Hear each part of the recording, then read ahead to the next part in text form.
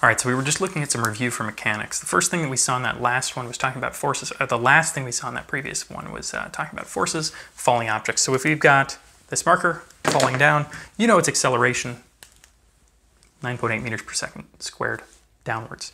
And it's pretty straightforward because the only force acting on this would be gravity.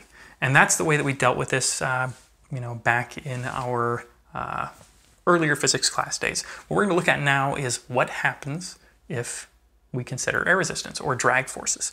And so then what we wind up with is downwards there's gravity and upwards there's a drag force. And that drag force will increase until it gets to terminal velocity. So if this was falling at 200 miles an hour or whatever, it might have reached terminal velocity. And then what we know is happening is that the drag force is equal to the gravity force. These two would be equal once it makes it to that point where it's not accelerating, it stays at its constant maximum velocity. And so that's one thing we can look at and consider in this case. However, at the beginning, it's got a very low velocity, so it has a very low drag force as it goes through this object. So at the beginning, we would expect this constant increase in velocity. Slope of this would be 9.8. And so it would just speed up and speed up and speed up and speed up. But we know that that's not possible to consider to continue forever, because then it would be moving at an infinite velocity at some time later. So there needs to be some sort of resistive force, and that's the drag force.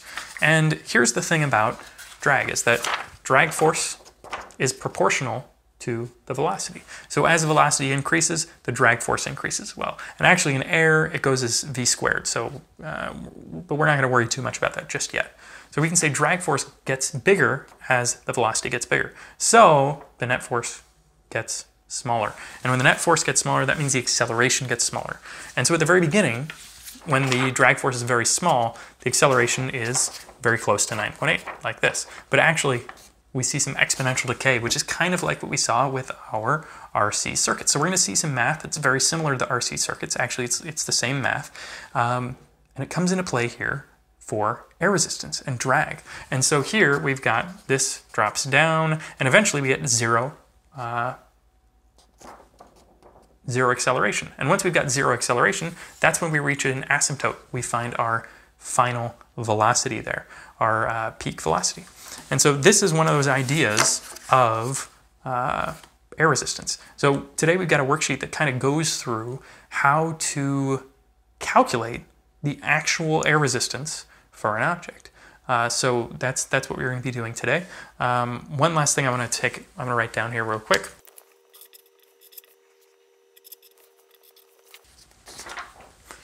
All right, so we got this equation right here. The sum of the forces is equal to mg minus beta. This is just some constant letter, beta times v. So this is our drag force. It's some constant times v, let's say in this case.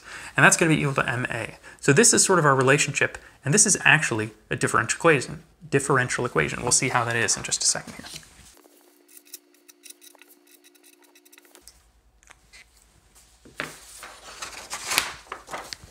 All right, so we're back here, and we've got that mg, so this is just a constant, minus beta times v is equal to m dv dt. So this is a differential equation here. We solve this since it's got a derivative being equal to itself. It's probably going to look something like something exponential. And so that's what we're going to wind up with, is an exponential function, and you'll go through that math here today. All right, thanks.